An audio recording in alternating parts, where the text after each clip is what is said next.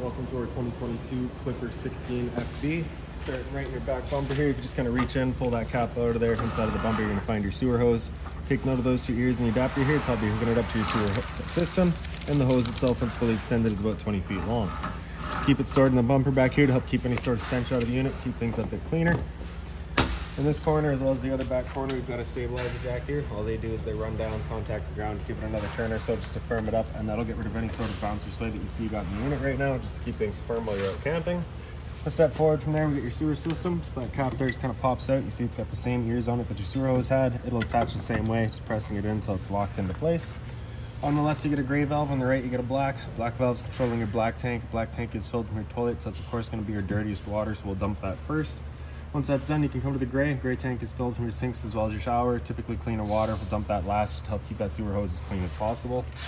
Also underneath here is your low point drain, so your hot water in front, cold water in the back. Just drains out the water lines of the unit, so if you're leaving for a while, you don't want your water going stale or stagnant, you can drain it before you leave.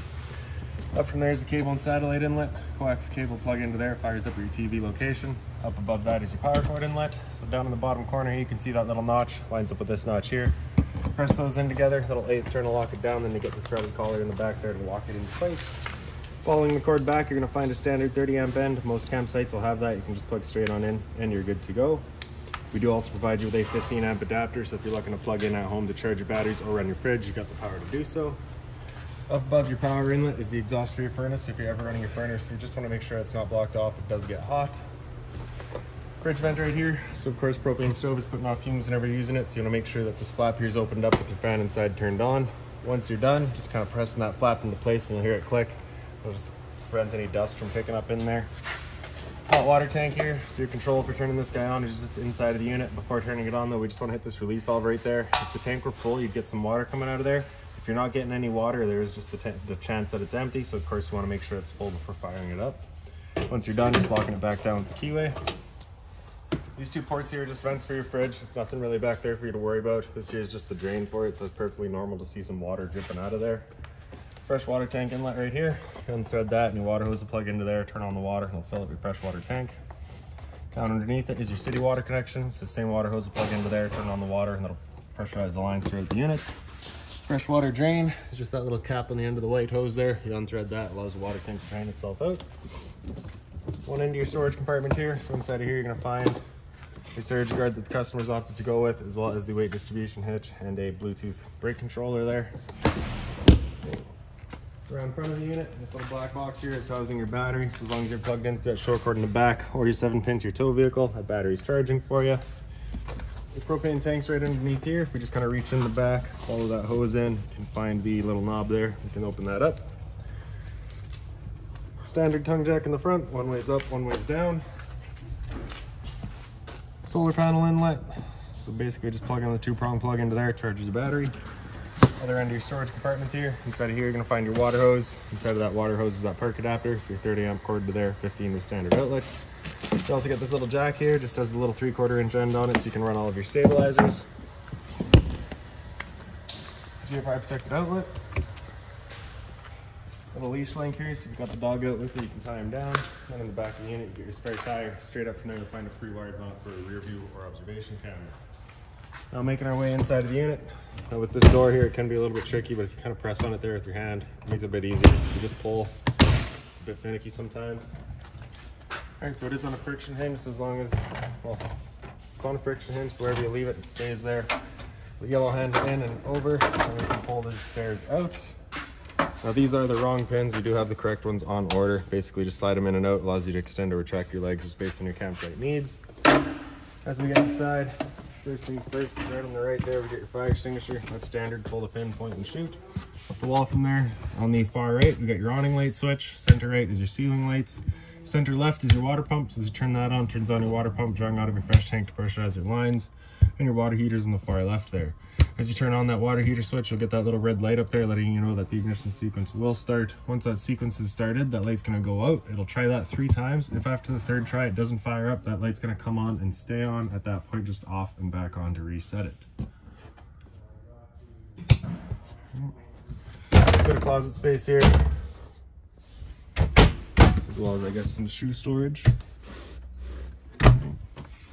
And Then for the awning, it's just on this switch here. You press and hold extend. That awning will make its way out. Once that awning's fully extended, we're going to see a little black flap come down as well as the black metal tube. Once you see that, you're going to stop. If you're to continue extending, it can actually wind itself up backwards, in which case your fabric will be underneath the tube, allowing it to then hold water, accelerating the growth of mold and mildew.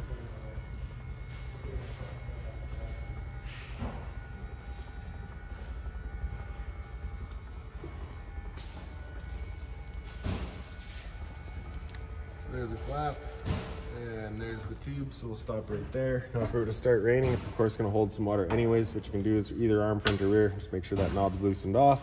Grab the arm and pull it in, tighten it back down, and you can see that changes the pitch of the awning out of the head, allowing water to then run off. To make that angle better, because it does give you more shade, you can do the same thing up front. Before you bring it back in though, you want to make sure these knobs are back loosened off and fully extended, just so you're not running the risk of bending them. Now press and hold the track, the awning will make its way back in. Again, you just watch and make sure the fabric's on the top of the tube. And the last thing to keep in mind with your awning is it does catch a lot of wind, so once you get up to about 15-20 kilometers an hour wind, you want to bring it back in, again, just so you're not running the risk of bending your arms.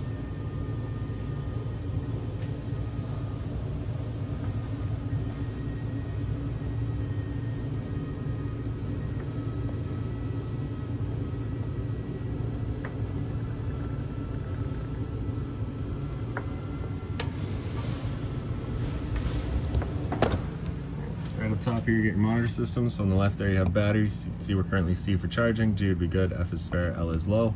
Your fresh tank, as you fill that up, will go to a third, 2/3 and full. Same idea for your black and your gray. Right above our heads is our smoke detector. And I'll make our way into the bathroom here. Pretty straightforward. Your light switch is over on the left there. Up above your head you do get your roof vent. Just turn that knob to open it up. You do have that Max-Air roof vent cover installed for you as well. Toilet, straightforward, just flips on open. You get your flusher front and center. Then into the shower, you get your hot and cold water there with the standard head and hose. A little bit of storage space here. Underneath your furnace is your converter. So as you press the top and center, it'll pop on open. All of your breakers are on the left side here. Whenever a breaker breaks, it sits in the middle. So just turn it off and then back on to reset it. And all of your fuses are on the right side. Whenever a fuse pops, you'll get a little red LED right beside it, letting you know exactly which one went. Some storage down underneath the stove. You also get the light here. There's a fan. It's just that fan that you want turned on with that flap outside opened up. For the stove, you're just going to turn it over to light and grab a lighter. Simple as that. This binder right here has all of your owner's manuals, any remotes, any keys, anything like that for the unit, you're going to find right in there. This cubby itself on some units does have a microwave in it, so you can see you do have the outlet up there, so if you wanted to put one in, you can. More storage space here. There's a little light up above the sink, just in its own center push button. Right, hot and cold water, of course. For the fridge, little thumb latch on the side there, you just push that up and you can open it up. You get access to the fridge down low and your freezer up top. Flip this guy on open, you get your power button on the left there. So with that close to flush, that's it turned on. This button on the right here, close to flush, is in auto. Auto is first looking for AC power. If AC power is taken away, it'll automatically flip over to gas. If you're out dry camping and you want it running solely on gas, you can have this button come out over flush. It'll fire up just on gas. If that check light there were to come on, it's just letting you know it hasn't fired up. At that point, just off and back on to reset it. Thermostat right here is a control for your furnace. With that slider all the way over to the left, that's it turned off. All the way over to the right is max heat. Temperature readout in the bottom there. For your furnace, you do just have this one outlet for it. You kind of turn this around, choose whether you're going left or right or up and down.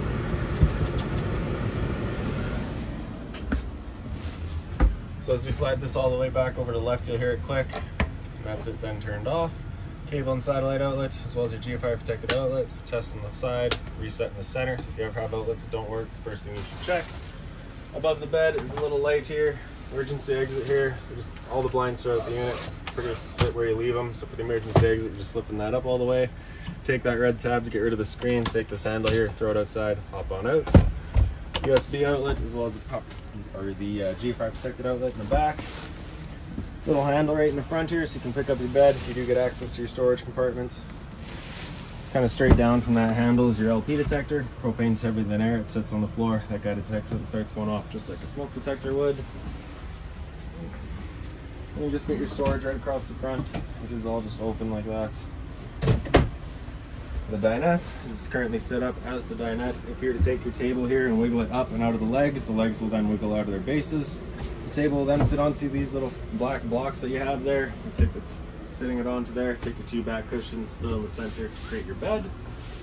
And then lastly, right above our heads here, you've got your air conditioner. So you have the two low fan speeds. It's just moving air around. High fan, same idea.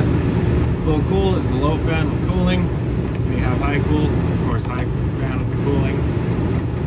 Temp control knob in the back here, you will notice it's got heat. The heat pump is not hooked up or installed simply because we've got a dedicated furnace, so we're just going to be leaving that in max cool. Little louvers on either end so you can choose whether you're shooting your air forward, backward, or both. And really, that's about it.